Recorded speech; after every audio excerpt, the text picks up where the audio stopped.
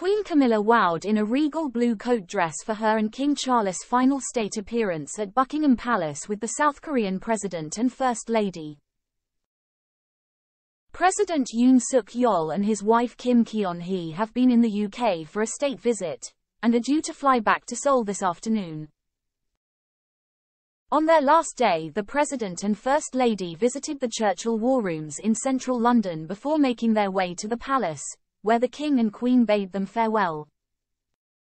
This year marks the 70th anniversary of the Korean War, making the military connections on this visit particularly poignant.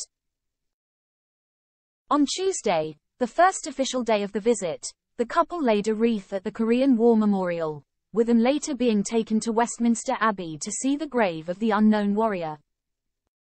Click here to join our WhatsApp community to be the first to receive news about the royal family. At the start of the day, the visitors were joined by the King and Queen and the Prince and Princess of Wales to inspect the Guard at Horse Guards Parade, before they were taken to lunch at the palace.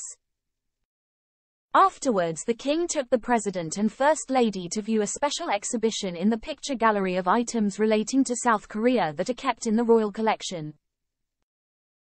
While at the Abbey, President Yoon Yeol and First Lady Kim Keon Hee met with pensioners who had seen active service during the Korean War.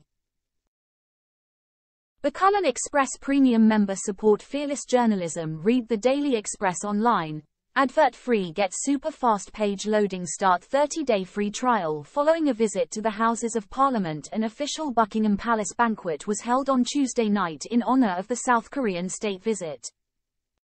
Princess Kate looked wondrous in white Jenny Packham, but it was the Strathmore tiara in her head that really turned heads, as the intricate floral design has not been worn in public for 9 decades. Duchess Sophie was there too, also in white, as she won praise from royal fans for re-wearing her coronation dress from Susanna London and her aquamarine tiara.